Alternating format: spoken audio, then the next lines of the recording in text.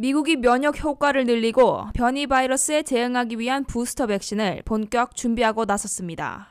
독감 예방 백신처럼 매년 맞아야 할지 3차 코로나 백신 접종 여부에 대한 미국 정부의 결정이 올 가을에 나올 것으로 예고되고 있는 가운데 모더나를 비롯해 백신 제조사들이 부스터 백신 생산 채비에 돌입했습니다.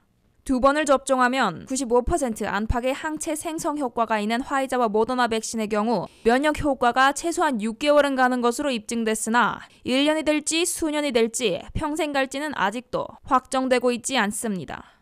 이 때문에 올 가을에는 화이자와 모더나 백신 접종자들이 3번째 접종, 존슨앤존슨은 2번째 접종을 해야 할지 미국 정부가 권고안을 확정하게 됩니다.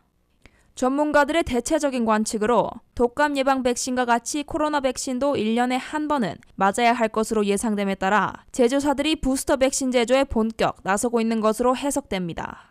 더욱이 영국발 알파에 이어 인도발 델타 변이 바이러스가 심상치 않게 확산되고 있어 변이 바이러스에도 강한 부스터 백신을 만들려 하고 있습니다.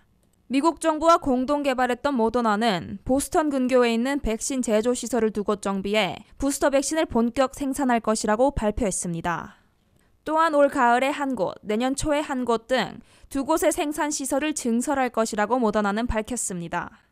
그럴 경우 모더나 백신만 해도 현재까지 3억 도스의 백신을 미국 정부 측에 넘긴 데 이어 올 하반기에 2억 도스를 추가하고 부스터 백신까지 포함하면 10억 도스를 공급하게 될 것이라고 강조했습니다. 나아가 내년에는 30억 도스를 생산 배포해 올해보다 3배나 늘릴 것으로 모더나는 밝혔습니다.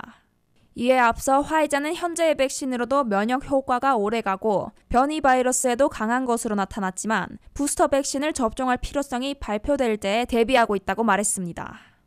WKTV 뉴스 조현우입니다.